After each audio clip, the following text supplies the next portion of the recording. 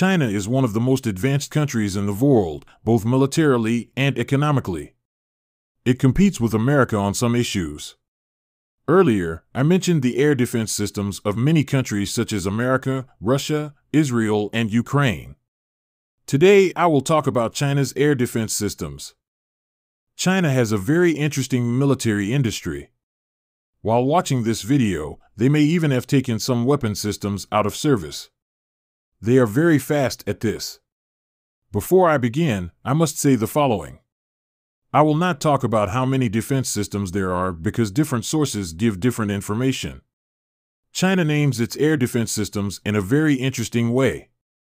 The same missile system can have 4 to 5 different names.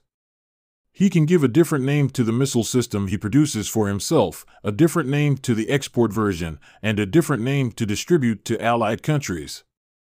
The validity of this video may be several months because China is introducing a new weapon system at each fair and decommissioning old systems.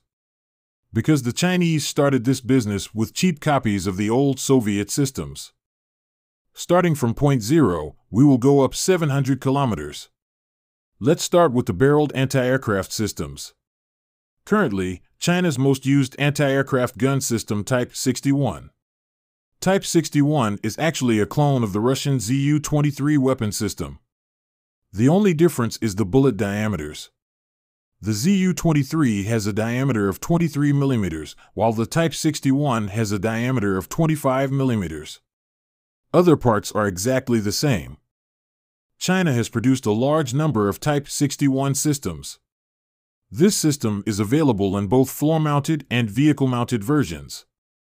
For example, the TPY-95 anti-aircraft system is the one using the Type 61 barrel. You can call this system Shilka, but Type 95 is a much more modern and advanced system than Shilka.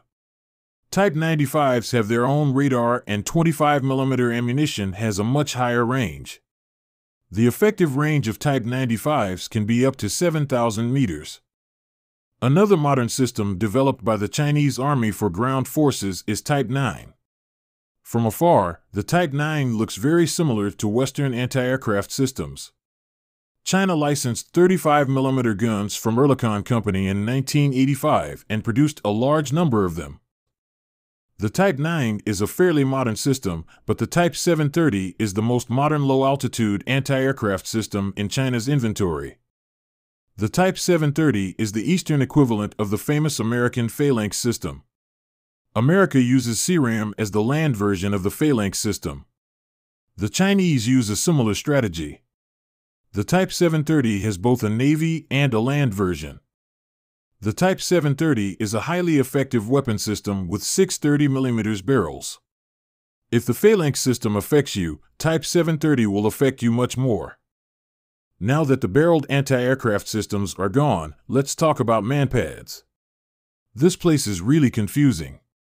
China has long been imitating the Russian Strela and Igla systems under the name FN and QW. The effective range of Chinese manpads is not very clear, but the old versions can go up to 3,000 meters and the new versions up to 6,500 meters. For air defense, they use a different variation of the air-to-air PL-9 missile developed for aircraft. Another system they use for low altitude is the TY-90. TY-90 is an infrared-guided low-altitude air defense system. This system has a range of 6,000 meters. Another system they use for low altitude, HQ-7. The name may sound interesting, but you will understand when I say the Crotale naval system. In the 80s, China was able to acquire some Crotale due to its close relations with France. They developed this system with the reverse engineering method. But the most advanced system used by China at low altitude is HQ-17. In this system, it is a reverse-engineered version of the Russian Thor M1 system. The range of missiles varies between 6 and 12 kilometers. In the latest versions of the HQ-17s, the range of the missiles can reach up to 20 kilometers. So this system can be valid in medium altitude. If we talk about medium-altitude air defense systems, the most interesting air defense system used by China here is the HQ-6. This system has different names as LY-60 and PL-10. Don't ask why, I don't know either. HQ-6 is a very interesting system. Thanks to the technology obtained from the Italians, they use a different version of the American Sparrow missile as HQ-6. The range of this system is 40 kilometers. As with all air defense missile systems of China, this system is semi-active radar homing.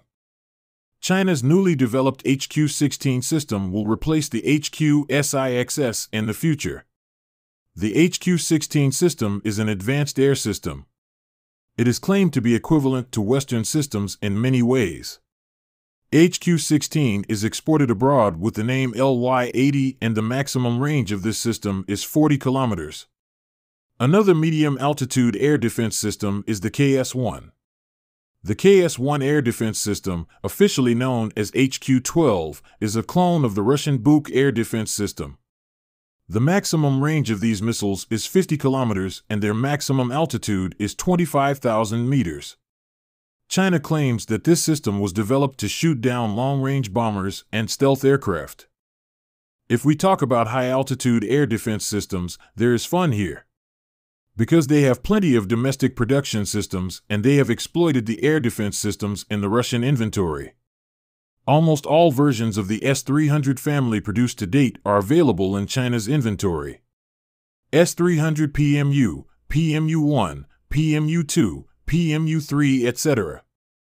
China also has the S-400 air defense system in its inventory. Of course, China did not trust only Russia at high altitude. While China bought a lot of S-300 from Russia, they also got the idea to produce a significant amount of S-300 clones. HQ-9, the domestic system developed by China with the reverse engineering method of the S-300. China produces many different versions of the HQ-9. The range of these systems varies between 200 kilometers and 300 kilometers. The Chinese are developing more and more in air defense systems day by day.